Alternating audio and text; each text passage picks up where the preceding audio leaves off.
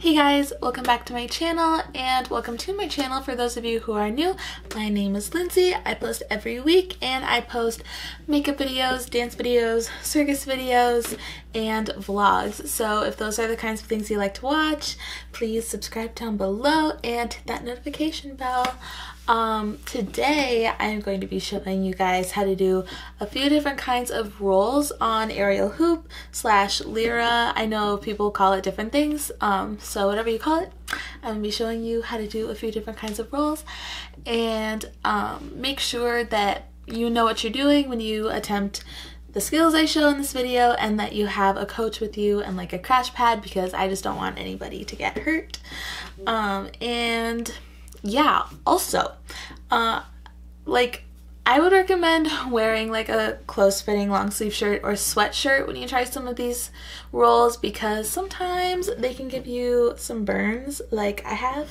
So just like make sure you're prepared and have a long sleeve shirt or a sweatshirt. Just make sure it's close-fitting, because if it's loose, it could get wrapped around the bar while you're rolling, and that is very difficult to get out of, let me tell you. So just make sure you are prepared, and let's move on with the video. Okay, so the first roll I'm going to show you is called a cinder roll. It's super easy. You start in a normal sitting position and you have your hands placed about where I have them here. You might need to experiment a little bit with your hand placement though. And then you're just going to roll forward and use your legs to push into the hoop and help you sit up. So the next roll I'm going to show you is called a windmill. You're just going to have your legs on either side of the bar, and you're going to hold in a similar place as you did in your cinder rolls, just maybe a little bit lower, but you should experiment with that a little bit. And then you're just going to roll forward using your front leg to press into the bar and sit up. For this next roll, you might want to use your sweatshirt for it, and it is actually a little bit more difficult than the previous two.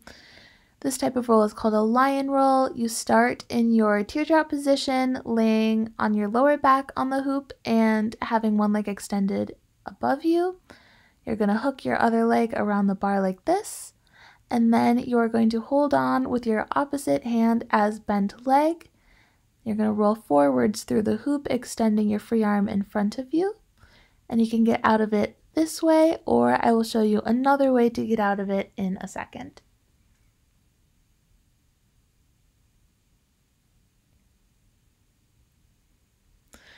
So you can also hook your elbow around the hoop with the arm that you're holding on with instead of holding on with your hand, but I just prefer to hold on with my hand. Here's the other way of getting out of your lion roll. So this is the last roll I'm going to be showing you today. You're going to start in a teardrop with the front of your ankle against the hoop. And then you're going to rotate one leg down and grab around your leg and hold on to the bar, and then hook your other elbow around the bar like that. Then you're just going to roll backwards through the hoop. And then you can get out of it by going back into your teardrop position like this.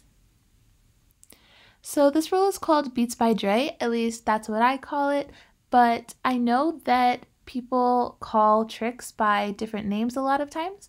So if you call any of the rolls I show in this video by a different name, please comment down below, because I'd love to see what you guys call them. Okay guys, so this is the end of the video. Thank you so much for watching, and I will see you guys next time. Bye!